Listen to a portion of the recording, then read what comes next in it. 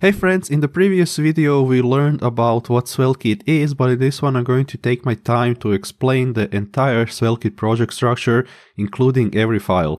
I don't know about you, but when I'm learning something, I want at least a high-level understanding of what makes it work.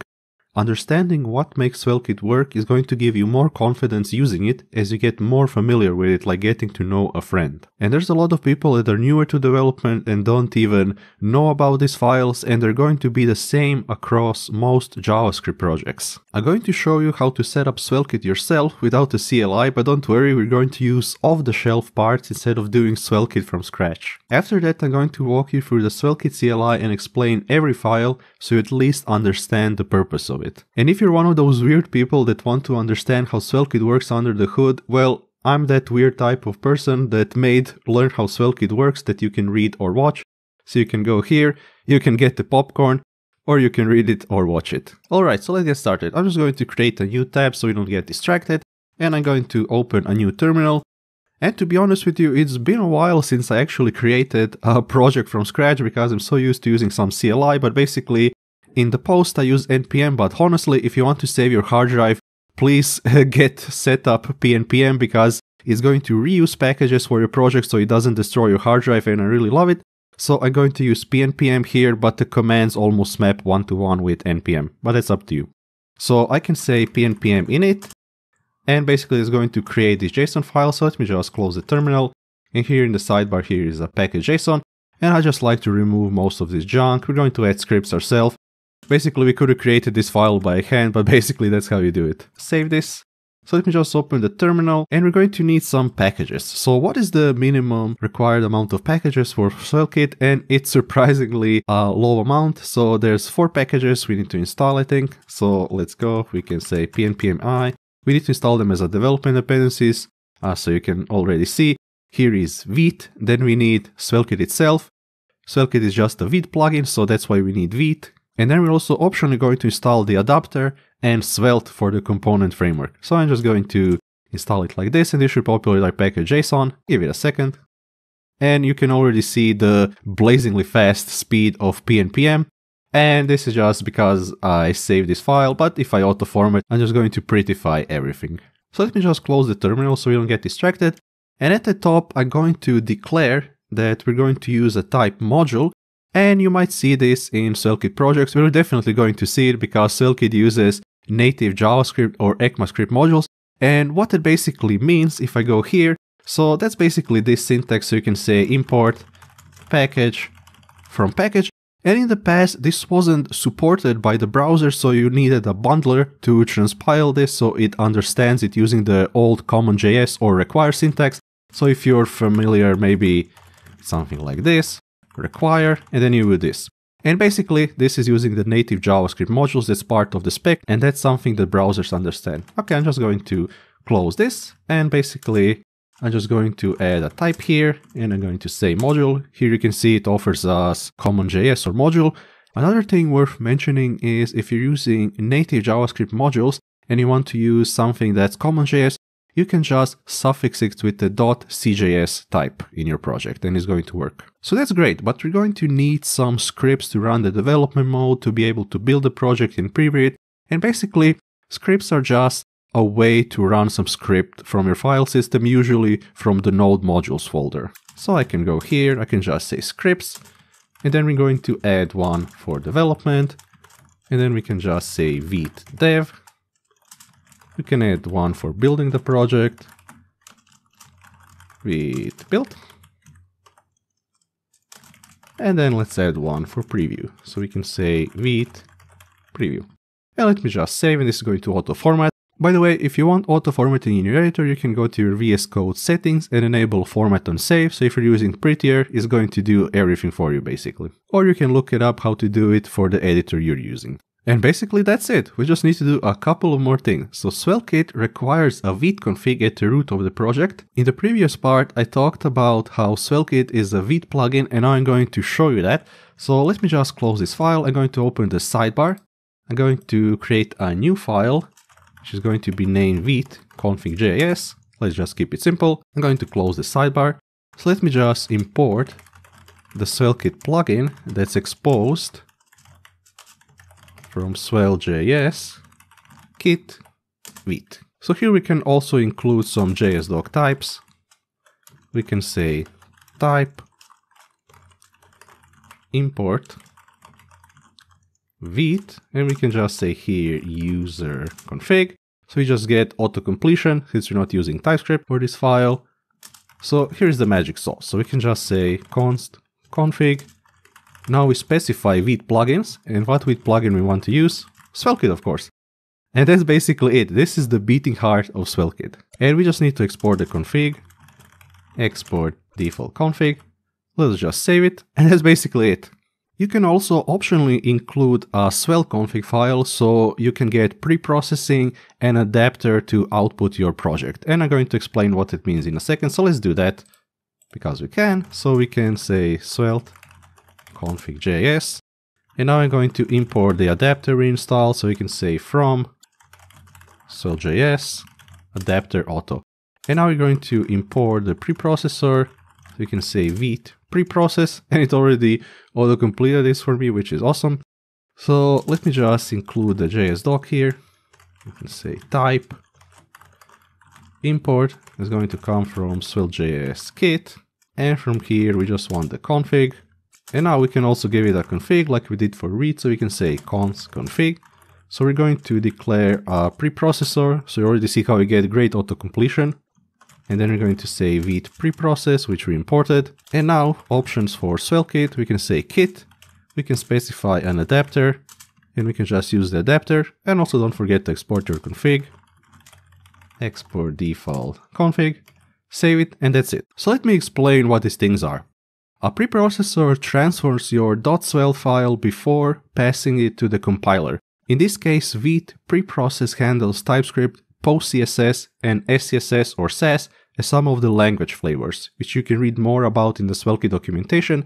So if you go here to integrations, it tells you the same thing I did right now for preprocessors. As you can see here in the Vite preprocess section, Vite plugin Svelte offers a Vite preprocess feature which utilizes Vite for preprocessing. And you also have some other fun preprocessor you can use or whatever. And basically this is a really fascinating thing. You can, for example, make preprocessors that maybe turn your .svelte files into slide decks or whatever. That's actually a fun little project I worked on previously, and I might make a video on that in the future. I talked about it previously, but an adapter is used to adapt your SvelteKit app to the deployment target. You could write your own adapter, but the supported adapters include Cloudflare pages, so you can go here, you can host your SvelteKit app, no problem with zero configuration, Netlify, awesome host, Vercel, awesome host. You can also do Node.js, you can use a static adapter if your entire app is a static site. You can even use community adapters to deploy to target platforms like Dino, for example. But alright, we're not done yet. So let me just go to the new tab so it's not distracting. I'm going to close this. So now SvelteKit expects a HTML page template with placeholders that SvelteKit uses and replaces for your pages. So inside of here, I'm going to create a new file, which is a nifty trick. So I'm going to say source in VS Code, and then I'm going to say app.html. That's going to create a folder source with a file app.html inside. Let me just close the sidebar briefly. And now I'm going to commit a crime and write awful markup, but thanks to browsers understanding and being able to build proper HTML pages, this is going to work fine. So you can just say head, and now we can use SvelteKit.head. So I can close it like this. And then we're also going to need a body. So we're also going to say SvelteKit.body. And let me complete this. I'm going to save this. And this is almost it, but we need to do one more thing. And that's adding a route that's going to be the first page someone sees when they visit the site. So I'm going to open the sidebar again. Inside of source, I'm going to again do new file. I'm going to create a folder routes. And I'm going to create a special file plus page svelte. So you can see here is the route folders and the file we created. So I'm just going to use a h1 tag and I'm going to say hello. I'm going to open the terminal now, clear everything. So now we can run development mode and everything should work. So we can say npm run dev. And awesome. Our port started on localhost 5173. And if you're curious, why is it using this weird number? And apparently the Vite developers are comedians because you might have noticed it, but 5173 is leet speak for Vite, or it can even spell out site. So that's really hilarious in my opinion, but yeah, basically that explains it and it's really interesting. But okay, enough talking. Let's just go to that port. So you can say localhost 5173 and everything should work. And it does, awesome. But we also get one error, which is the favicon. So you can also include a static folder here, you can include the favicon, but I'm not going to do that. So let me just close the terminal, and one thing worth talking about is also that SvelteKit creates a special .svelte-kit folder that has all your generated files as you work on your project. So you can ignore or delete this folder because it's going to regenerate each time you run dev or build. And this is how, for example, the magic sauce works for generating types for your pages, which you can find in this folder. And this is usually going to be the output of your project, and you're going to see a types folder here. You can see the type generated right here. So basically that's it for SvelteKit from scratch, and in the next section I'm going to show you how to use the SvelteKit CLI, where I'm going to explain every file and folder. Alright, so I deleted everything so we can start fresh, and here we're going to use the recommended way of scaffolding a SvelteKit project, which is using the SvelteKit CLI. So I'm going to open the terminal, and if you're following these steps along, and if you're new to this, you're going to need Node.js at least, so you can run this type of commands, and you can also get PNPM, or you can use NPM if you prefer. So how do we scaffold a Svelte project? Well, it's really simple. So I can just say PNPM create in my case, and I can just say PNPM create Svelte. And this is going to start an installation wizard, so it's going to ask you where should we create your project. I just want to create it in the same folder, so I'm just going to press dot or leave it blank, which I'm going to do. And now it asks you what you want to do, so you can get the demo app, which has a lot of examples.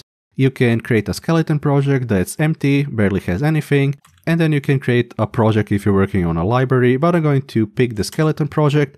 I'm going to pick TypeScript, but if you want, you can use JavaScript. So I'm going to pick the TypeScript syntax. We really want ESLint. We really want prettier. And also going to say yes to everything basically, so I can explain it. We want yes for playwright, vtest. Let's just say yes.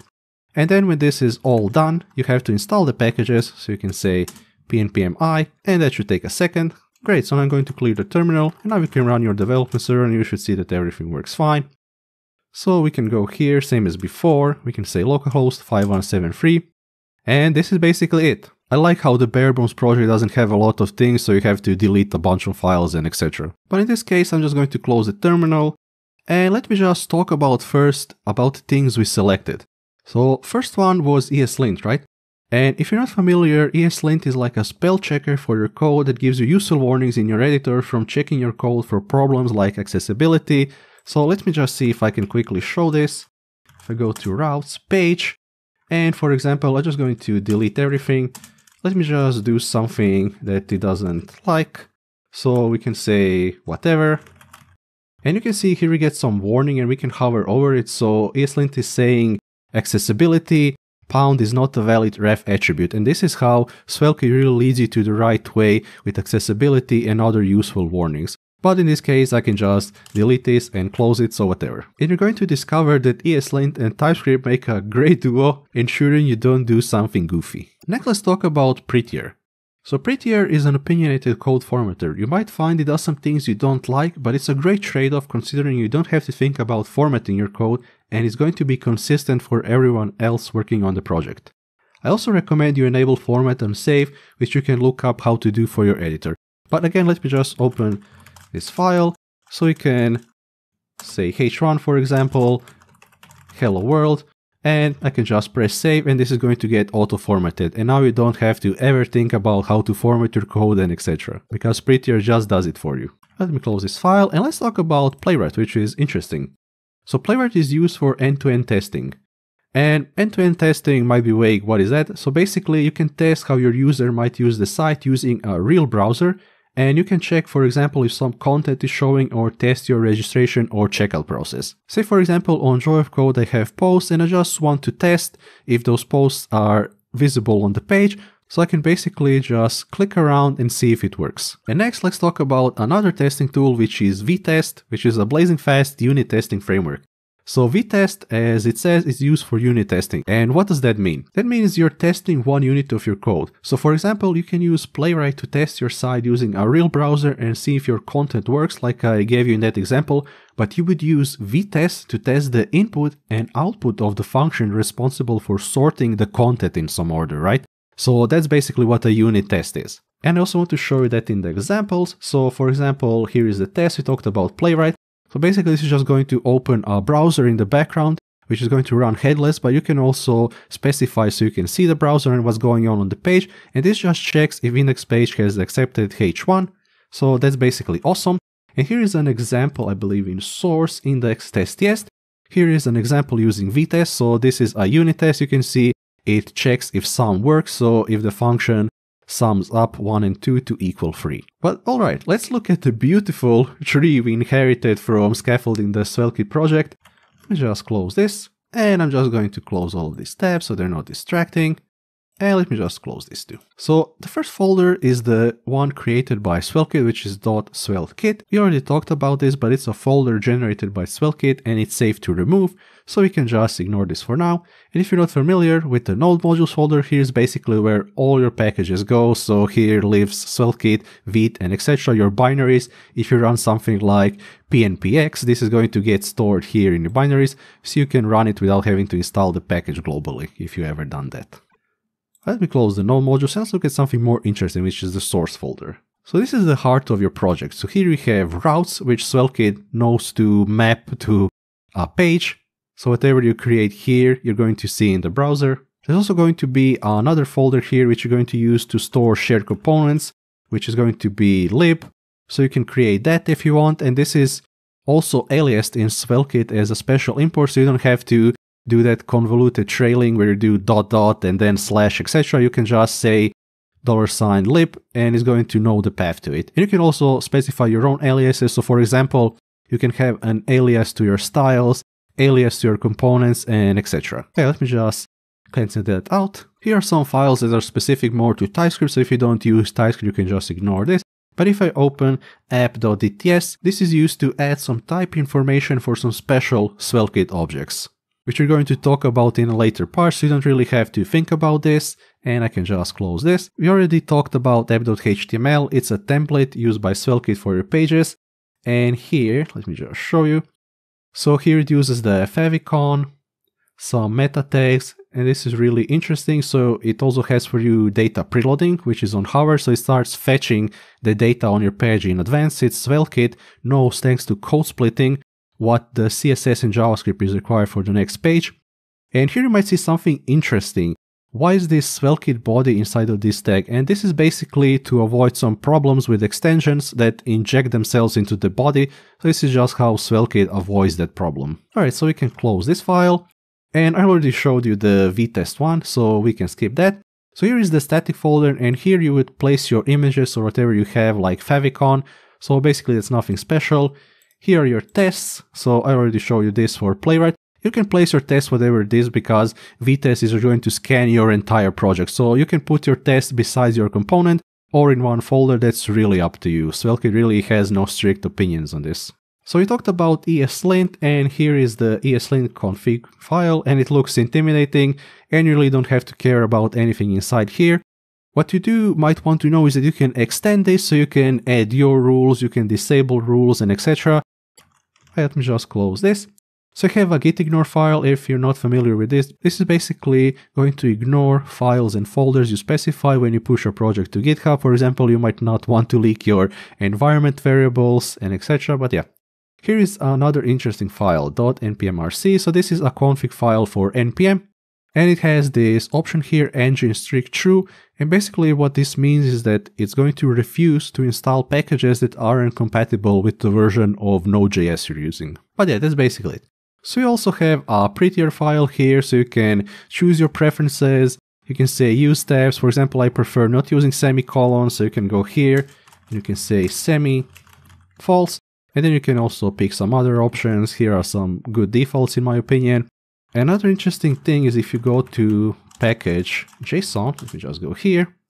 So it would be really annoying since you change this to not use semicolons, and we have to open every file and press save and format. But instead of doing that, you can go here. You can just run the command to format your entire project, which is right here. So you will just run format, and this will run prettier for you. Same for linting, so you can check your projects for errors. You can also run unit test and etc. Here are some really useful scripts for you to use. But yeah, let me just close these files. And you already might know about package.json, but basically this is where all your package information is being kept, scripts and etc. And even if you wanted all of these gnarly dot files here, which is unavoidable in doing modern JavaScript development, where you can have all of this inside your package.json if you want, which would be kinda unmaintainable, but that also obviously depends on you. And then we have a playwright config, which you would learn from reading their documentation, because this really has nothing to do with SvelteKit. They just really make this setup easy for you to configure playwright, and that is really fascinating. So I can close this. So you have your log file here. If you don't know what this is, you can lock your package versions to a specific file. So when someone else downloads the project, they're going to get the same version as you have, so that avoids issues. And of course, what we never do when we start a new project or whatever is actually read the README, which explains almost everything. So this shows you creating the project, how to install the packages, how to start it, and how to build it. But yeah, basically read your READMEs, right? So here we already looked at it, but here is the Svelte config that we did by hand previously, and it's exactly the same, nothing special. So we can also see the Vite config here, which is the same as before. It also has some extra things for tests to include some files, nothing special. So you can just close this. And here is the tsconfig file. So basically this extends the SvelteKit TypeScript configuration file. You can also change this however you want. You can enable path aliases here. It shows you some useful information. But that's basically it. If you're newer to development, you might be hearing some of these things for the first time, but you can ignore most of them, to be honest. And there's really a lot of junk in these files, and it really can be avoided because that's how mostly modern web development is done. And this is like nothing compared to a real project where you're going to have even more files. So for deployment, you might have a Docker config and etc. So that really gets out of hand quick. So there's really not the fault of SvelteKit, but just the general JavaScript ecosystem. So I hope this gave you a better understanding of these configuration files in general, because you're going to see them in every JavaScript project. But now you're a certified SvelteKit connoisseur. Alright, so don't forget to like and subscribe, and you can find my Patreon in the description. Thank you for watching, and catch you in the next one. Peace!